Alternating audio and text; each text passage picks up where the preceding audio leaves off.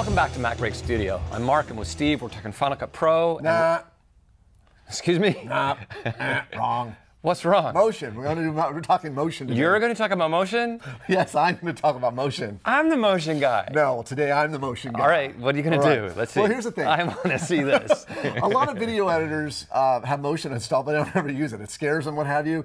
But there's just some things that are, well, it's good for a lot of things, but for me as an editor, it's really good for what I'm about to show, which is transitions. You put the transition in on a clip, and it's a default duration. And I want to be able to change the duration of a transition so that every time I apply it, it'll apply the duration I want. So when you apply a transition, it has a specific duration, which you can change after the fact, but you would like a transition that already is a specific duration. That's right. Now, you're right. Let's just show not tell. Yeah, okay, so if I open the transition generator, and here the transitions browser. Browser, I keep calling them GS browser. And if I add this transition, this dissolve to the cut point, that transition is going to be 1 second. That's the default. By the way, you press Control D to show the duration. Right, but what you just said is if you open up preferences, you could set the duration to something other than 1 second. Yeah, so that all transitions would be 2 seconds, for instance, or half second. 15 frames or whatever. Yeah. Now here's the thing. That's great and all, but I would just like to have a half second transition or a 6 frame transition that I can apply. You don't want all of them to be half second. You would just like a 6 frame and a 12 frame or what have you. Right. I used to be able to do that in Legacy Final Cut Pro. Okay. And now I just like to have it. So I'm going to show you how I use motion to do that. Okay. Excellent. Now, so what I'm going to do is I'm going to go ahead and launch motion. Project browser opens, and I want to choose Final Cut Transition because this is the thing I'm going to be publishing to Final Cut. So I'm going to select that. And up here into presets, I want a 1080 frame size.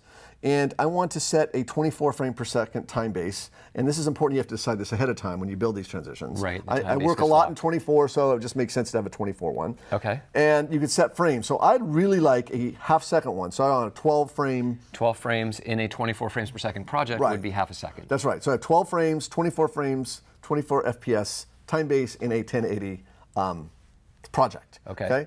So I'm going to go ahead and click open.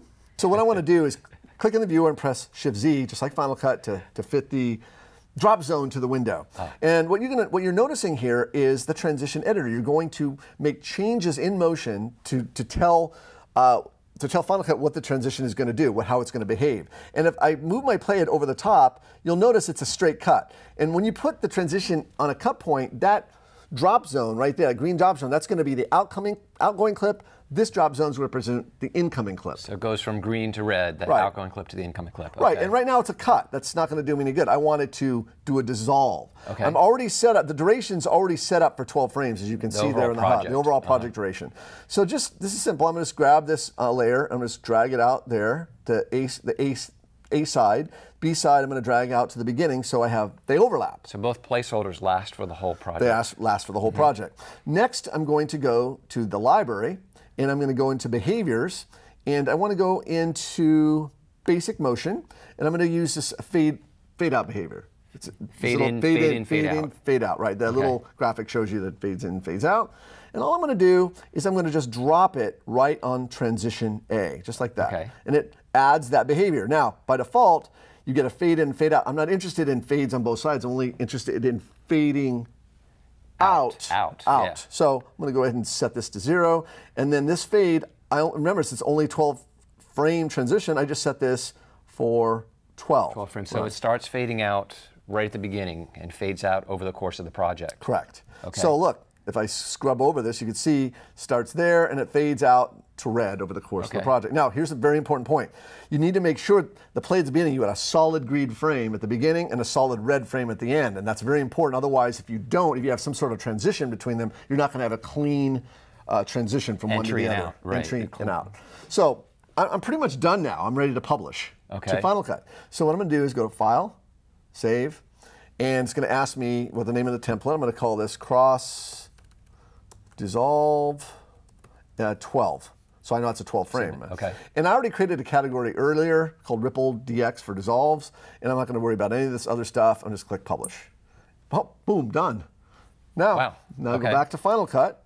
I go ahead and click the transition browser, and there's that category that I saved earlier, and there is my 12 frame dissolve. Okay. Now, I'm going to go ahead and put it on here and notice something. We'll play it. Yeah. And that seems a lot longer than 12 frames. And if I select the clip and press Control D, you'll see it's 1 second. What the heck? I don't want it 1 second. So it sounds like Final Cut's preferences overrode motion. They did, and there's why I want to go back to motion and show you how to fix this. And make sure that you do this before you publish. Okay. So if I Control click on this, say Open in Motion, we're back to that same project. What you're going to want to do is select the project icon at the top of the Layers pane, and then you're going to go to the Inspector, and you're going to click Properties. And here's the little checkbox right here. Override FCP. Yeah. You check that, and whatever you have in these presets, like 12 frames, 24, that's going to be the presets that get published to Final Cut. So that should lock it in to be 12 frames. Yes, it bakes it in. So all I have to do is set Command S to save, toggle back to Final Cut, and let's go ahead and grab this same transition, and let's drop it on this time, and look at that. You can see right away it's about half the size. It's about, yes, in fact, we hit Control D, it's 12 frames. So what's really great about this is I can quickly create a number of preset transitions, 12, 6, whatever, a collection of them, and then drop them on. I don't have to keep changing the transition every single time, which to me is a lot of work. So as an editor, I find going into Motion to make little things like this hugely time-saving. The only thing I might add to that is if you really find you're using a particular one all the time, you could set it as your default transition and then just apply it with the keyboard shortcut. In fact, let's do that. What do you mean? Control click, make default. Make default.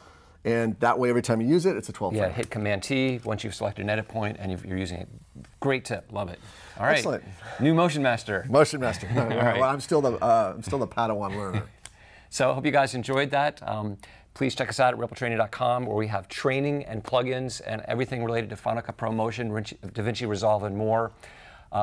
Check us up on Facebook, like us on Facebook, follow us on Twitter. Thank you for watching, and we'll see you again.